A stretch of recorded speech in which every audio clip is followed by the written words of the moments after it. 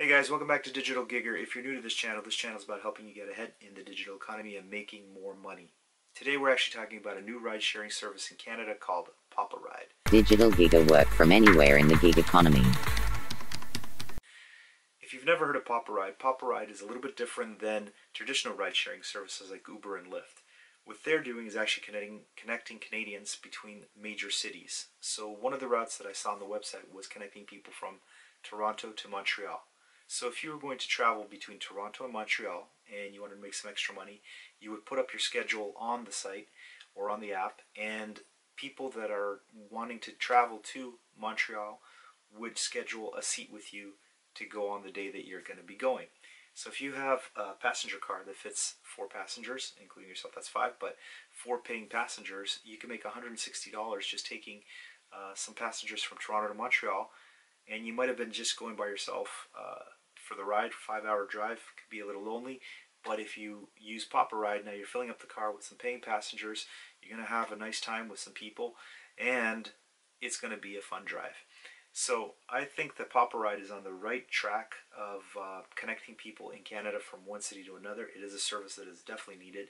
There have been a few routes out in the West Coast that no longer get service from Greyhound, and by having a service like Poparide, people are now able to go from one city to another and still have a way to get there without depending on a service like Greyhound.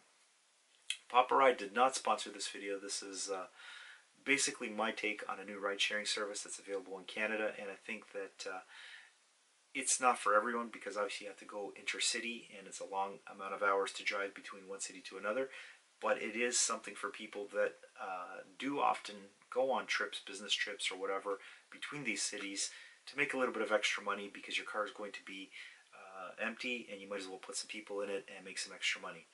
So if you guys are thinking of doing something with Poparide, leave a comment down below. I'd like to hear if anybody else already is using Poparide, or if that seems like something that would be interesting to you guys as either a passenger or a driver. Now, if you like content that inspires you to make money through the internet, through the digital economy, don't forget to subscribe to this channel.